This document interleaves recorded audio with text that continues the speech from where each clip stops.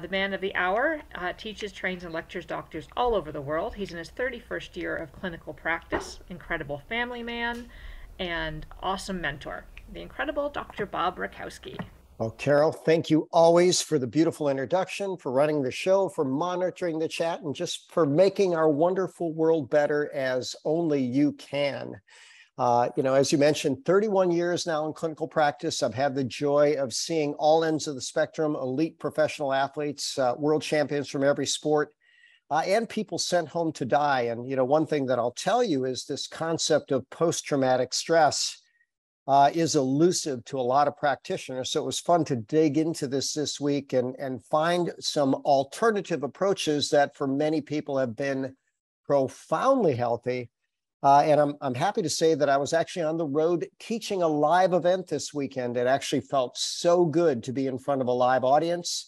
I don't know if it'll ever be back to as it was before, but I love sharing great information. We'll start out with some very basics about our brain, because that's really where the stress is going to be processed, but not just in the brain. We'll also share that your body can store memories of stress as well. But Inc. magazine says that our brain is more powerful than every computer ever created combined.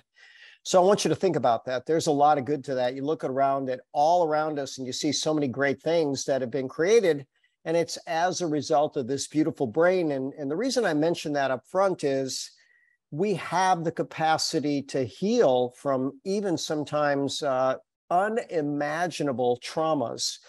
I feel very blessed that I really haven't had too many traumas in my life. Probably the worst thing I went through was, holding my sister's hand as she died.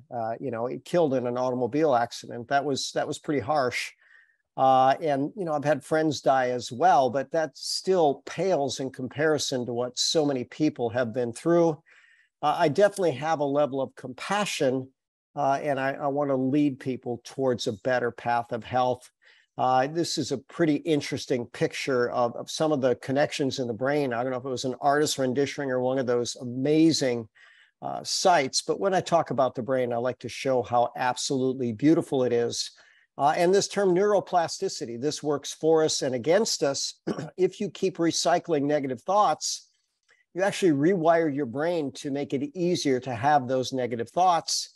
And if you start on a more positive direction and really reinforce that, you can wire your brain and structure your brain for that more positive direction.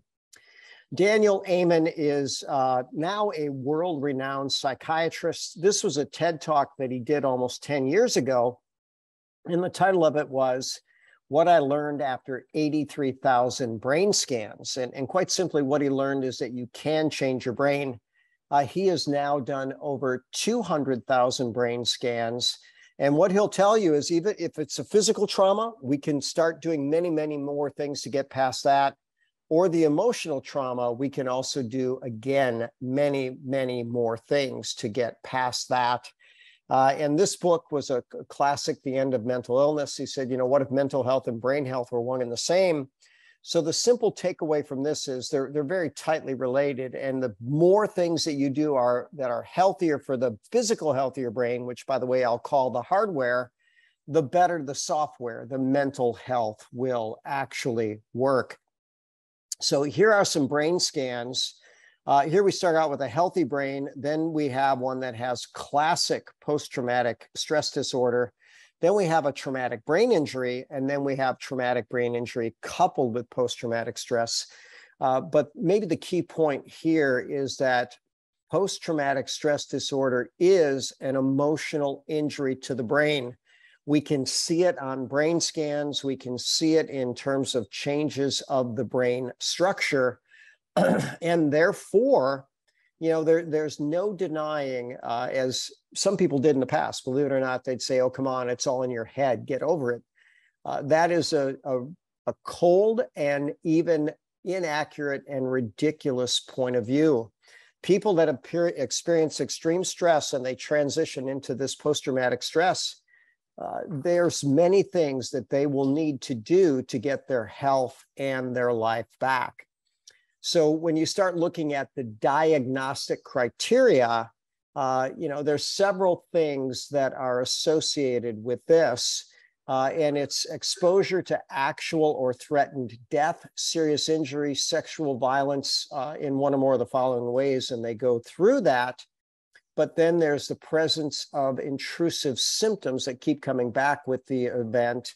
And it's really, really hard to avoid stimuli associated with the trauma. And then oddly enough, the criteria is it has to exist for a month or more, and then suddenly it qualifies as post-traumatic stress. I think that's an upgrade from previously, they used to think it was 6 months. So, we're beginning to realize that if something is significant enough, within a month, our brain and body can start to have these experiences. So there can be nightmares, loss of appetite, difficulty concentrating, social isolation, drug use and abuse, fearfulness. I talked earlier today, I have an earlier Ask the Doctor, which is more questions and answers and questions that were sent in from the week before. And interestingly enough, one of the more effective medications that they use for post-traumatic stress is that which creates a type of amnesia when people sleep. So at least they are free from nightmares. Now, when I was talking about that, one of the individuals on the call that had a very significant post-traumatic stress issue, he said, you know what, his nightmares, he felt actually helped him to process the stress and come to grips with it. So we probably want to take it on a case-by-case basis. This is a very recent publication, and they start looking at so many different things that we can see. And many of these things we can measure in the lab. So the behavioral markers, you can obviously observe that. And probably the starting point is going to be some level of exposure to trauma, whether it's direct or someone you know. And I'll even show you that some people are developing it from spending too much time in front of the bad news, which, by the way, really covers the news that's on TV. Hormonal markers. So you start looking at cortisol, the chronic stress hormone, and then these major brain signaling and stress molecules that we see accompanying with that. The immune markers, these are most dynamic. And what this does is it actually sets the body in a chronic inflammatory state with suppression of the immune system. So I had a consult this afternoon with a woman that's battling stage 4 cancer, and she asked me outright, she had an extreme stressor as a child that she doesn't feel that she ever got over. And she said, do you think that could have something to do with it? I have a very high level of confidence that if you do have an unresolved trauma and chronic stress, that is certainly one of the components of the perfect storm of cancer. And as I've taught that over the years, I tell people the perfect storm of cancer, what conditions set up cancer: low oxygen, low nutrients, high acid, chronic inflammation, and immune suppression, usually secondary to chronic distress. Post-traumatic stress can set up all of the factors of the perfect storm of cancer. When they start looking at genetic markers, they come to realize that there are some people that are just more prone to having post-traumatic stress. Now, here's what I'll tell you. Your genes create your vulnerability, but epigenetics, or what you do with your genes, are the vast majority of the responsibility, 90 to 95%. So even if you're significantly stress vulnerable, there are proven strategies to become more stress resilient. And then we look at these other markers, and they find areas of the brain that are certainly impacted. And this first one stands for the hypothalamic pituitary adrenal axis. So this is how the brain triggers the adrenal glands to keep a chronic stress response.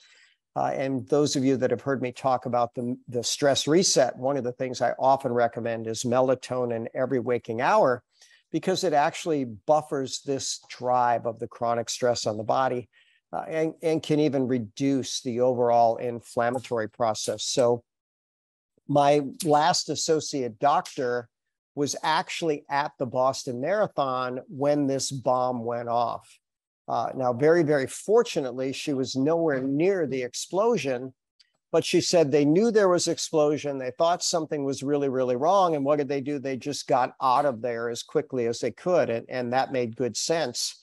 And so there was a follow-up study, you know, who suffered more post-traumatic stress, the people that were actually at the marathon, or was it people that watched 6 or more hours of the coverage on TV? And that is exactly what they found out. If people kept reliving the trauma, and the news can do it so many different ways and from so many different angles, and they can probably, unless you were exactly blasted by the bomb, they could make it much worse than if you were there at the event. And the news tends to do that. So one of the philosophies on the news is, if it bleeds, it leads. And that's how headlines are created. And there's a reason for that. You know, we are more wired to avoid pain than we are to seek pleasure. We're wired for both, but there's a lot more driven biologic desire to avoid things that are painful. So we think we need to know about this bad stuff in order to avoid it. But in reality, what we do is we inundate our psyche with bad news. So Michelle Guillen, I think that's how you pronounce her last name, wrote this book, Broadcasting Happiness. And when she was a young girl, she thought, you know what? I really would love to be a television newscaster. So she did all of these amazing things and created this beautiful education and voice lessons and everything else. And she got her job as a news anchor woman. And it wasn't too many months before she thought, oh my gosh, this is not what I thought it was. I can't do this. And she left. And what she really did not like was there was a constant broadcast of complete and total negativity. So her book, Broadcasting Happiness, tells that story and really gives us the idea, you know, we really want to focus on happy. Ultimately, you know, imagine if you were really, really good at focusing on happy, do you think post-traumatic stress would settle in on you? Everybody's going to have stressors, but I'll show you the stats on how many people drift into post-traumatic stress. But the study and the data suggest that it's highly avoidable. So when we look at this concept of nature versus nurture, I mentioned epigenetics, and you know, cancer tends to be the hallmark condition where we talk about it's a genetic problem. And they talk about these different things like the BRCA genes, saying, oh my gosh, you know, if you have this, you should probably get a double mastectomy and both ovaries removed like Angelina Jolie. But reality is those genes have been in the human genome since humans have been around. So, you know, why is it that so many more people are getting so many more cancers? Well, it's the environment. And again, that environment of stress certainly does not help the cancer process. So Chuck Swindoll said this: life is 10% what happens to you, 90% how you react to it. And I think he said that before we actually had the data coming in on epigenetics. So some stroke of insight. I believe he's right. You know, 90 to 95% is going to be our reaction. So there is this post-traumatic stress, and there's also post-traumatic growth. So ultimately, you look at that, and sometimes people go through a very extreme circumstance, and they actually use it to launch it into a sense of growth and a better way to serve humanity. Now, if you have a more healthy brain, a more healthy body, a more healthy social support system, those are all things that I would categorize in the environment that would help you to move more towards that post-traumatic growth. So we'll go back to Napoleon Hill. I think this was published 1937. Here's what he said: opportunity often comes disguised in some form of misfortune or temporary defeat. So he's talking about something a lot more mild than an extreme post-traumatic stressor, but nonetheless, it's been known that bad things can often lead to good things. Oscar Wilde said this: what seems to us as bitter trials are often blessings in disguise. And there's a reason I'm going on this sequence, because John DeMartini is a very interesting sage of wisdom. I met him in the 1980s. He has a seminar series that he's done, I don't know how many thousands of times, nearly every week of the year. called his breakthrough experience. I did it, I believe, in 1990 in a private session in his office, which at the time was Houston, Texas. Now he travels all over the world, and I did it again in 2021. And he's added a lot to his breakthrough experience over that time. But based on, we can often bounce back from things that are very, very problematic to us. This is exact quotes that I pulled from a recent podcast that he had. So I'll read it to you. He says, oftentimes when things seem really, really horrible, as the years go by, they turn out to be terrific. So he asks the question, why not look right now and discover what's terrific about it? He says it doesn't take time and space with the aging process to have wisdom. All you have to do is ask the right questions and become aware of it now. And so in the breakthrough sessions that I attended with him in person, again, I'm blessed that I didn't have any major post-traumatic stress, but some people had some very serious stressors. And Dr. Demartini will talk about universal laws like the law of polarity. And there's plenty of sages of wisdom will say when something's really, really bad, there's an equal and opposite good within it. And he encourages people through a series of questions to find it. And I think we're all adults on here, so this is a very horrific topic, but he told a story about a woman who was kidnapped by a motorcycle gang and gang raped over a long weekend that went to his breakthrough series. And, clearly that'd be a candidate for post-traumatic stress. But yet, in asking the right series of questions, he got her to turn that around and actually see the good in it. You might ask, what would be good? Well, she was much more protective of her daughters and made sure that none of that ever happened to them or anyone that she loved. And, there were many other things that came with it. And here's what I'm going to encourage you to do. I should type in his website, drdemartini.com, or just type in the breakthrough experience, John Demartini. If you're dealing with some type of major stress or post-traumatic stress, I would encourage you to do his breakthrough experience. And he has a huge track record of success. And what I like most about it is it's not a multi-year process. It's usually 2 or 3 hours, and consecutive. He gets on a case and he'll stay with it. And the interesting thing is the other people that are there are learning it. So again, I talked to this stage 4 cancer patient today. She's literally been in therapy for years. And I said, look, here's what I'm going to encourage you to do. And she said, you know what, that sounds like to be exactly what I need. So maybe someone will catch this information on the replay or anything else. But ultimately, what we want to do is help people get better fast whenever possible. So ancient wisdom from Buddhism: pain is inevitable, suffering is optional. And there's a sage of wisdom that I really like named Sadhguru. And he says, you know what, when we're having pain, it's not usually, and especially emotional pain, it's not that anybody's hurting us in the moment. What he says is we either keep replaying a bad memory over and over and over again, and essentially perpetuating the suffering of that bad event, or he says it's our imagination really constructing a very bad future. But if you can somehow get into the now and breathe and relax and find a little joy, and it might be as simple as petting your dog or, I don't know, smelling a flower, those life simple joys can be pretty amazing. And then imagine if you can get into that now, why not expand the now, expand that level of consciousness and constructively reduce the amount of stress that you're experiencing. One of the questions that came through prior to this was, what about memories that are stored in the body?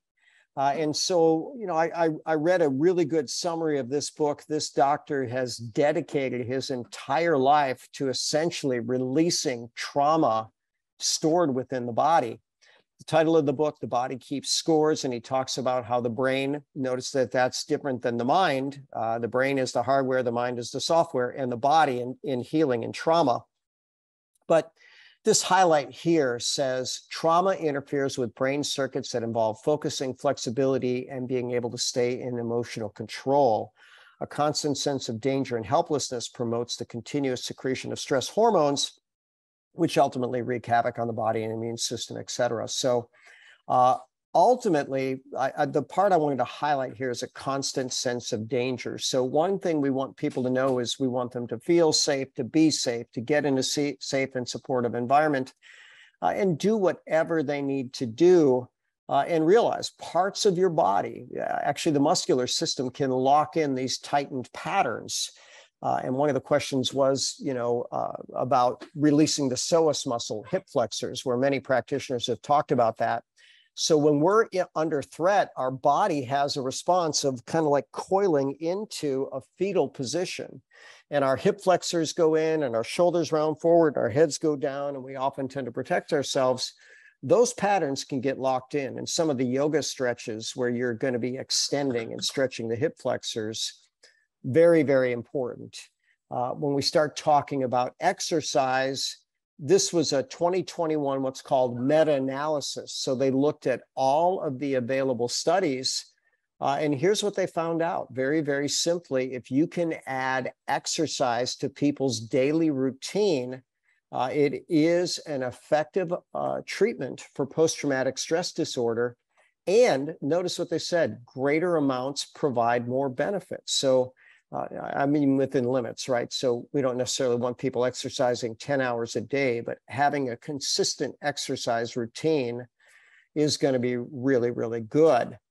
You start looking at nutrition and PTSD, much less was available, especially with very, very specific diets. But when they looked at people that suffered post-traumatic stress and followed their food, very, very simply, people that had poor diets had much more symptoms of the post-traumatic stress. So think about that. Poor diet, you're not going to have the hard materials, the raw materials to create a healthy brain, and therefore the brain is going to have a hard time having healthy emotions and healthy thoughts. So quality diet, very, very important for post-traumatic stress.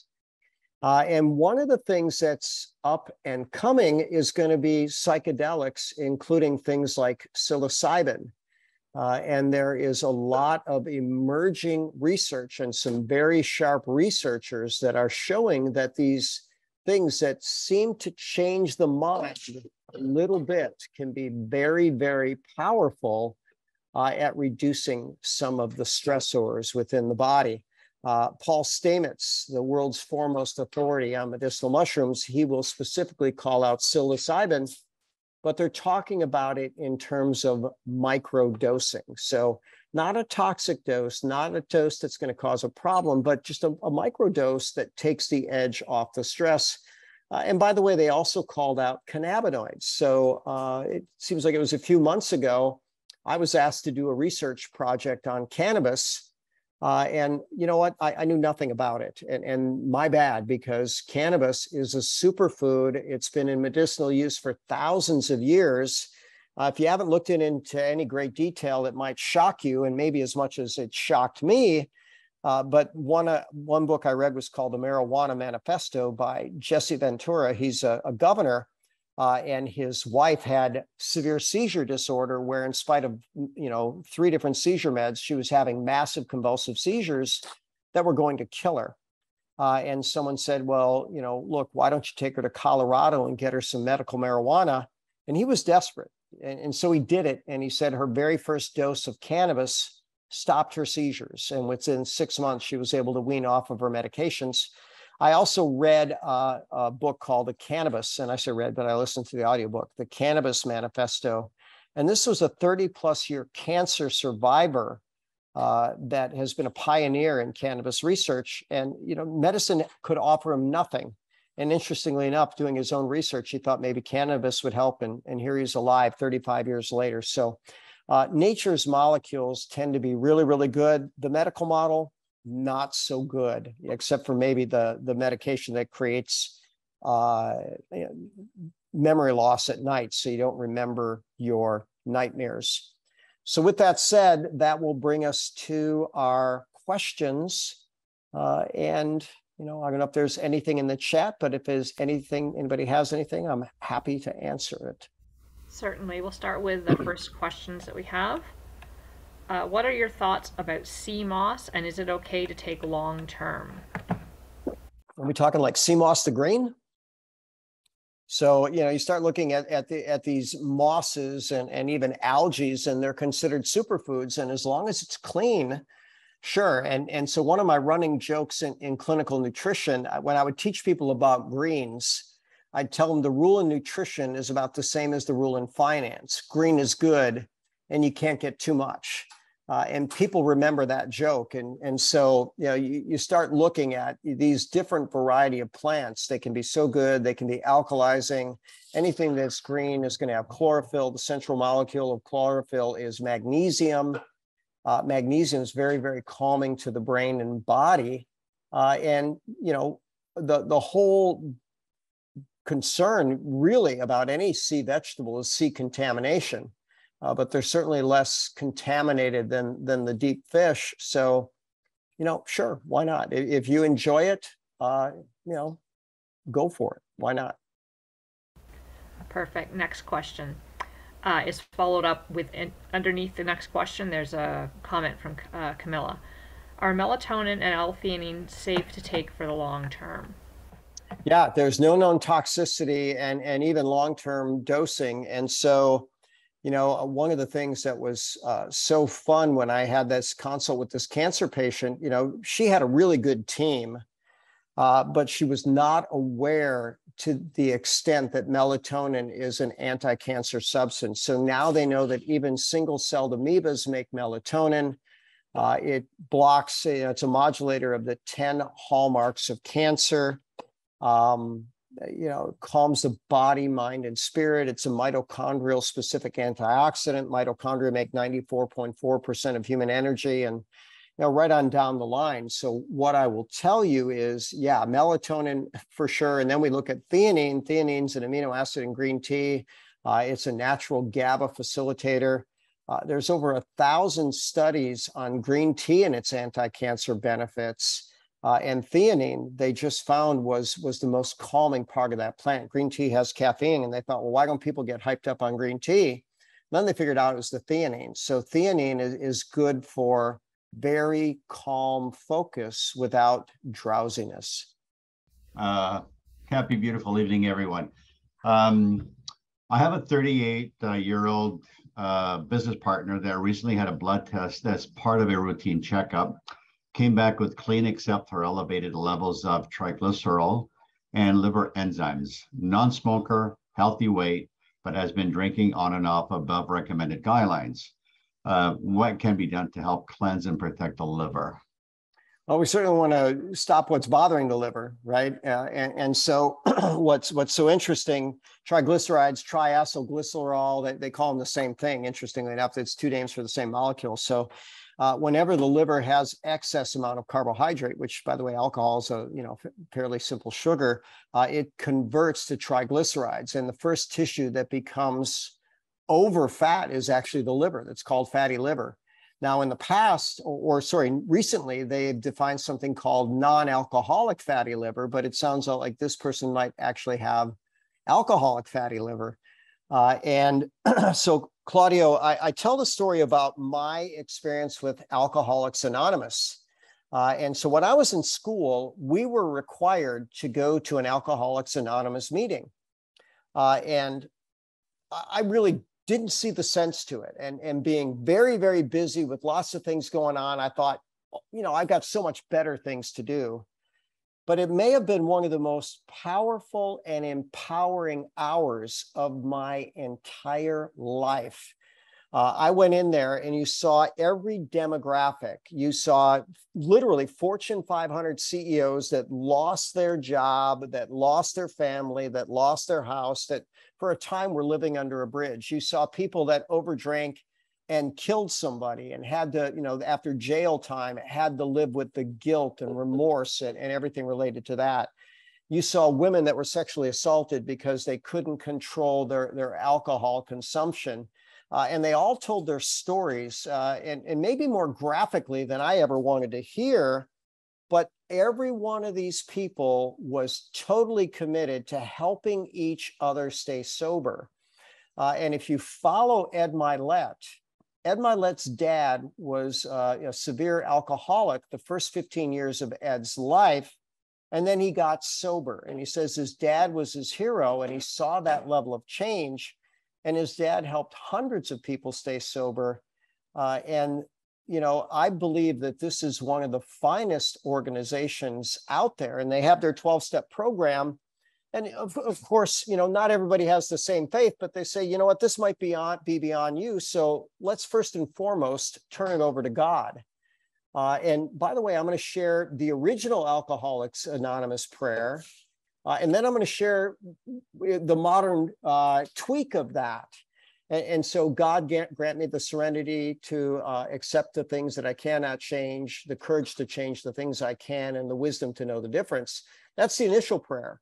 But the update, which resonates with me, God grant me the serenity to accept the people that I cannot change, the courage to change the one that I can, and the wisdom to know it's me.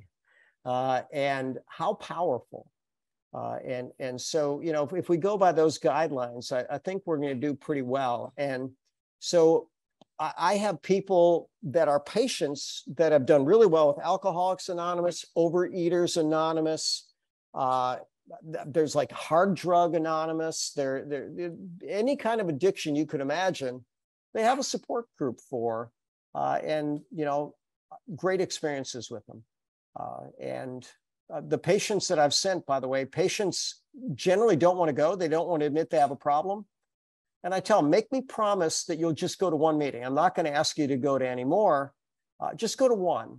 And guess what? For many people, that one meeting was enough to start them on their path of sobriety. So, even if this person doesn't think they have a problem, I might suggest that. Much appreciate that. Thank you. You're welcome. What is the best a person with PTSD who has been on drugs for years, who wants to heal, can do for themselves with functional medicine? That's a really good question. And so the fact that you're seeking an option is a really good thing. And, so many people with PTSD have turned to functional medicine because the drugs just plain don't work, and what Daniel Amen found with his brain scans is they often perpetuate the problem. Now, Dr. Amen, as a psychiatrist, is not opposed to medication, but he follows the guideline, lowest dose, shortest duration. So when people are in a really bad state and a medication can keep them, from being in a really severe crisis, that's a good use of medication. But ultimately, we want to heal the brain, and then we want to heal the mind, and then we want to heal the emotion. But the fast track, if this person is emotionally ready for it, you got to be, because Dr. John DeMartini, he doesn't pull any punches. When these people are going through their traumas, he'll say, I get that. I'm sorry that happened. Tell me what good resulted from that. And he will stick with it until they say something. And usually the first answer is, there's no good. And then suddenly they come up with a little good. Then they come up with a little more. Then they come up with a little more. And I'll tell you what, it can be hard in third person to hear that and imagine that that's possible. But I've seen it the two times that I was in person. And again, I was the observer because, my trauma is so minimal compared to what so many people have been through. But you see them get that breakthrough. And in 40 years of doing it, he's helped tens of thousands in some very extreme cases. So the investment in the breakthrough is significant. That's what I would go. And by the way, I just happened to read, so what's the best supportive supplements? Stress reset, right? If we're talking about post-traumatic stress, we want to do that stress reset. So Camila, big shout out to you. We're not about products on this call, but you combine the melatonin and theanine and other adaptogens, and maybe even type in the chat where people can get that. And the Ganoderma spores, but then really good omega-3s for a better brain. And even when I showed about the diet and exercise, really powerful. Now, the biggest challenge that I've seen over time is when people are in such a big emotional hole, they just have a hard time getting out. So we've got to get people, a support group as much as possible, and take them for a walk or take them to the gym and, make them a good meal and all those other things. And, you know, I like the word team. Together, everyone achieves more. But here's what we know, you know, none of us are on an island. And I think maybe these last few years have helped us to realize we need community, maybe more than we ever have in modern history. It's been a beautiful week, a wonderful day. I was glad to be back on the road again, teaching about the brain. So maybe that's a good sign that the world is opening up. So as always, good night all, and God bless.